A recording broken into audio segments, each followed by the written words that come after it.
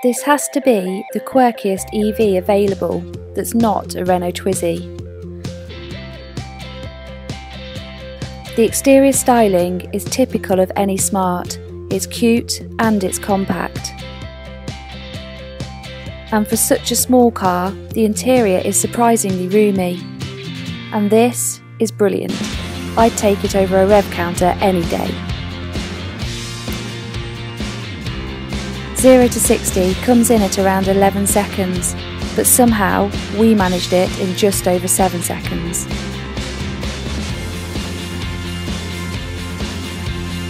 Quarter to half throttle is more than adequate for zippy town driving and the traffic light Grand Prix. But don't be fooled, the Smart can cover the ground for some fun on the country lanes too. And when needed, it can literally turn on a sixpence. Home charging is straightforward and extremely cheap. And it's free when you're out and about with Ecotricity. Hello! Well, this is a car that we've been trying to get our hands on for months and months and months. And this guy, Jonathan Porterfield, came up trumps for us. We are in a 2014 Smart 4.2 electric drive, or ED as they like to call it. Okay, so this little car has got a 17.6 kilowatt hour battery and a 55 kilowatt motor, which gives you roughly 74 brake horsepower. That's not a lot, is it? It's not a lot, but it's a small car. And it is quite nippy. It is nippy, definitely. I think it's got like 4.2 seconds, 0 to 60 kilometres an hour, which is about, what, 24 mile an hour? 12, yeah, I think. Oh, 36 mile an hour, 36 mile an hour. I think it said, that way or that way? Let's go that way. I think it said 0 to 100 kilometres per hour was something like 11.4, yeah, something like that. So yeah, it's not winning awards on speed, but it's for a little car, it's still nippy. Yeah, it is. It is. Yesterday I was driving this around the M25 at 70 miles an hour, and that is nearly its top speed. I think its top speed is limited, or it might not even get there, to about 75 miles an hour. But surprisingly, it was okay. I did do a little bit of slipstreaming, and I managed to cover 40 miles with about 50% of the battery. More than that. Was it 60? I think it was 46 miles. 46 miles and about 60% of the battery, which isn't too bad because that's motorway speed. So it has got a usability factor. The battery is small, but I don't think that it's fair to say that it hasn't got any usability, depending on what you want to use it for. Sadly, this doesn't have the 22 kilowatt hour onboard charger that you can use when you pair it up with 3-phase. So you've only got 240 volt or 120 that you can charge it off. Charging time, depending on what you charge it on, is anywhere between 7 hours. We've plugged this into our Tesla wall box, and I think it came down to about 5, didn't it? But if you've got a journey of 35, 40, maybe even 45 miles to work, then it's more than suitable. Or you're just doing the school run. Yeah. With one child. Yeah, that's true. We charged it overnight on Economy 7, and we charged it for less than £1. So in terms of pence per mile, it really is 2 pence per mile, isn't it? It's really good value. It's going to be really cheap to run. Yeah, exceptionally. Yeah. I MOT'd the car this morning, and whilst I was underneath, I took the liberty of taking a few pictures. This is the size of the motor, and it is about the size of my hand, albeit it's like that. So, but you can get the gist, and you're getting 70 odd brake horsepower out of that. To give you an example, a Peugeot 208 with the 3-cylinder 1.2 engine in that they use is roughly the same brake horsepower, and physically, with all the ancillaries taken off the engine, I could probably just about lift it myself. Put everything on it that you need to run that engine, and it becomes a whole lot heavier. The weight of this car, because the battery is quite substantial, sitting just underneath our bums here, I had a good look at that as well. It's about that deep. It's as wide as the car, and it goes from about where your feet are to just down behind your arse. With that, It's about 200 kilos heavier than its petrol counterpart. I didn't check the diesel actually, it was when I was checking the weight for the brake test. But even with that extra weight, 2 people in it, it's still an okay ride. If you're going to drive it down really bumpy country lanes, you know you're going to get a feel for the road, I can tell you. But actually, when it's on good roads, it's perfect, isn't it? It is. It's fully loaded. It comes with 2-stage heated seats. It's got aircon. It's got, I'm going to say heated rear screen, but that's not really an extra. The heated seats are really, really good. They're fantastic. They're really warm, and the aircon. Yeah, really good. The aircon's brilliant. We've got it turned off at the moment, but just because of the wind noise in the inside the car. The heater actually is really fantastic on this car. We turned it on and we had hot air in 10 seconds. Yeah, it's fantastic. However, we did also lose 10 miles off the range. But so you have to be really cold to use it. But you don't tend to need it because you've got the heated seats and they are fantastic. Yeah. But once the car's hot, actually that mileage started ticking back up again, we noticed. So because there's such a small area to heat. Can you preheat this car? I don't know if you can get an app for it. That's a good point. I haven't got access to an app because it's not our car, but that's something we could have done with finding out, really. We'll see if we can find out, because that would be good. I suppose if you could preheat it while it's plugged in, you're not going to lose your miles. And I think because it's so small inside, once it is hot, as long as you're not opening windows and doors all the time, I think it would stay quite warm. Well, it's about getting the interior hot, so like the stuff inside gets hot and then emits the heat, doesn't it? Yeah. It's got built-in sat-nav. It's got built-in USB, auxiliary lead, Bluetooth. It's got everything. Like you can even put pictures. I think you can even play DVDs in it. And it's got a CD player. If I just push this button here, and then you can put a memory card in there. And that's cool. Yeah, it is quite good. The stereo is pretty good, actually, isn't it? I'm so insecure. You are the one thing I'm living for. I just wanna be needing your love. I just wanna be deep in your love. It's killing me when you're away. So this car is made for 2 people, as the name suggests. But actually, you'd almost think that would mean it would be really small, and it isn't. I suppose because there's no back seats, you've just got all the room in the car for you and your passenger, and it's a lot of room. You don't feel sort of claustrophobic in any way at all. No. I mean, me and James aren't the tallest people in the world. What are you on about? 6'4". But our next door neighbour has got a son who's 6'4". Actually, is 6'4". Yeah, a real 6'4". And he got in it, and he absolutely loved how it felt. Yeah. He felt really comfortable. He didn't have any issues with space, and he's got legs probably the height of me.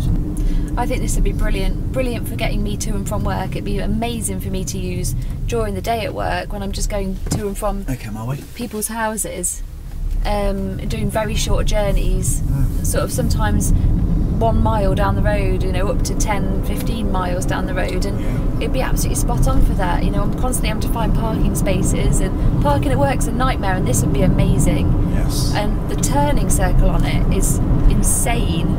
It's so small. It is. You could turn it on a very small postage stamp, can you? Yeah. It's a really good little car. So let's talk about the range. The range of this car, I think, was specified in the manual at, was it 126 kilometres? 126 kilometres. Somebody drove on over 100 miles. We've been driving it as we do around country roads, so I suppose that's going to make a difference. We're not bombing it down a motorway. But we took it down the A447, didn't we? We did. And actually yesterday when I was driving around the M25, it did 46 miles and that's probably about right, About 100. You probably could, you probably could. So that's better than the Leaf. The 24 kilowatt hour Leaf. Our Leaf that we had, Actually, that's quite impressive. Yeah, that works out quite well. Yeah. So, 40, 50, 60, 70, 80. That's showing at 93 miles when we finished what's remaining. Yeah. I think that's probably still a little bit optimistic. I think you could probably realistically get 80, 85 out of it. I think with real world range, using it for all types of driving, but still impressive. It is impressive. and it looks really nice. It's a real smart looking car. It's cute. It's a really cute little car, and I would be very happy to drive it. I would. Yeah. I'd be proud of it. Something to note here is the servicing. This car has got a full service history, and I had a quick flick through it. The service consists of a dryer cartridge. It consists of a check of the brake fluid. It consists of a diagnostic check on the high voltage battery or the traction battery, and that is it. I think they probably stick an additive in your screen wash and maybe check your wiper blades and your tyres, but in terms of parts, no, there's not really anything on them. So you really have got cheap motor in here. I think this would make a fantastic second car for us. I'm still in a discussion with Kate about a Renault Twizy, and we keep coming back to the subject of you've got to pay 50 quid a month to rent the battery, and the more I think about it, I think that is a little bit of a piss take. I do think it's a piss take. I do, for that kind of car as well. Yep. Sorry, a bit of a bumpy road. For that kind of car, if you can call it a car. No, it's a quadricycle. Quadricycle? So, yeah, that's a bit excessive. yeah. Whereas this is an actual car with a heater and some air conditioning. Windows. Stereo. A good stereo at that. To a left ear. And you can sit next to each other, which obviously you can't do if there was two of you in a Twizy. Yeah. But then you have got the fun factor with the Twizy. The Twizy it's designed, it was made like that for a reason, wasn't it? It has actually got a real fun factor to it. I mean, you can throw it around a little bit. You know, you can put it into a corner and it corners really well. And I think that's a lot to do with the weight of the battery and also the low centre of gravity. You can really feel it sticks to the road. Yeah, it does. Yeah. So well that you feel every bump. You do also feel every bump. But no, yeah. I'm getting used to it. I'd put up with it. One of the first things I noticed when I got into this car is that the steering is quite heavy. You really have to put some effort into turning the wheel when you're going around a corner. Now, that is something I've got used to, and I think perhaps, you know, you get used to whatever it is you're driving at the time, and then you get into another car and it feels a bit different. But it still is a bit heavy, I'd say. Yeah, I think it's fair to say that getting out of... do you remember the steering in the Leaf was very light? Yes, yeah, I think if you got out of the Leaf and got into this, you'd feel it. I think that is something that you probably will get used to be fair. On a plus note, this car does have adjustable regenerative braking. It has... Oh, can't even say that word. It was a tongue twister. But it's got two little paddles on the side of the steering wheel, which we'll show you, to turn it up or turn it down. I think it's 3-stage. You basically turn it off, on. Oh no, it's 2-stage, isn't it? No, it's 3. No, it's 3. Yeah. 3-stage. You've got it off, on, or another +1, I guess, yeah. Which just gives you 3-stage regenerative braking.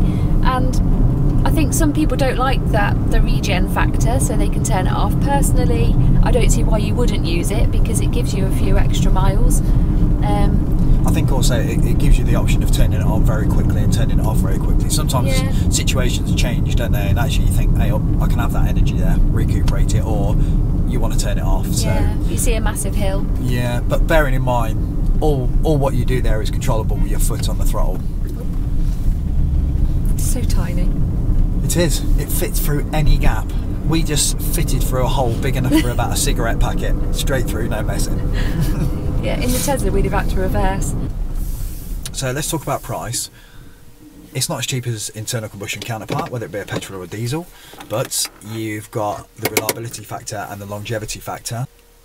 15 brand new, I think, something like that. We had a quick look, didn't we, on a couple of websites, and yeah, some of them are going for a lot of money. Yeah, big money. So, but that's the EV market. Prices will come down, prices will fall. They have, but already. Definitely well worth a drive if you can get your hands on one, if you can find one, because like I say, they are like hen's teeth. They're rare. That said, I know somebody who's got one. Jonathan Porterfield of eco-cars.net. Yes, Got it right, didn't I? Got it right. On Orkney, he's got one. Oh, this one. This one, but he hasn't got it yet because I've got it. We've got it, haven't we? We've got it. So, but it will be for sale shortly. it will be for sale. Everything's for sale with John. Everything's for sale, and it's for sale right now. So far, 47.4 miles. Still got 35 miles showing, and we've been doing some 0 to 60 sprints in it. We've done 4 or 5 of them now, and We think it's quicker than the 11.4, don't we? It does feel quicker, and it feels quicker than the Zoe, which I think has got a similar 0 to 60 time. I can't remember now, but I don't think it's too different. But then I think the Zoe felt quicker than its 0 to 60 time as well. Yeah. I think most EVs do. I think it's just because of the amount of torque they produce. I don't know if it just feels quicker because it is a small car. I don't know, but it it feels nippy. It's got a lovely feel to it. So that brings us on to the question, because we've been driving it a little while now. Do you think you'd buy one of these? I love it. I do love it. I think, as I said earlier, again, as a second car, I think it'd be amazing to have. So, would you have one? I would have a Renault Twizy.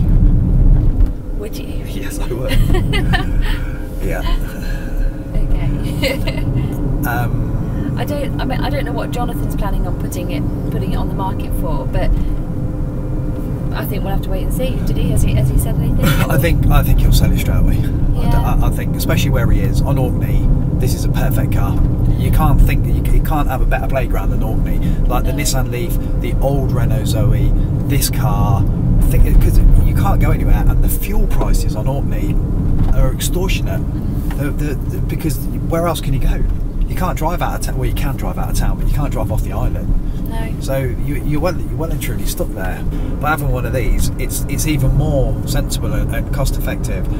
And also, Orkney generates all of its electricity with renewables now, doesn't it? I think they're 105% or 110%. I think Sure. Jonathan said. It's good though. But yeah, it's bloody fantastic. This will be on Orkney in about 3 days' time. Yeah, and this is a rare car. I think that's the other selling point for this car. You can't find them, like James said, they're like hen's teeth, and I think that's another selling point, really. So we carried on driving and waffling for about an hour, and we managed 81 miles on one charge.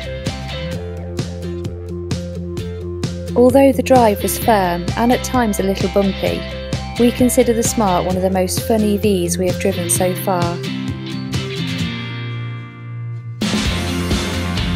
By the end of the day, we had got used to the power steering, and if there was one thing we'd change, it would be the addition of some form of rapid charging. But that aside, this is an excellent local and short distance EV. And I think it's one that we would definitely consider in addition to our current car. And it's been fun. And it's been really good fun. So thank you for watching. Yeah, thanks for watching. And if you liked it, please click like and subscribe. And any questions, feel free to ask us, and if we can answer them, we will. That's it. Yeah. Thanks for watching. Thanks for watching. See you next time.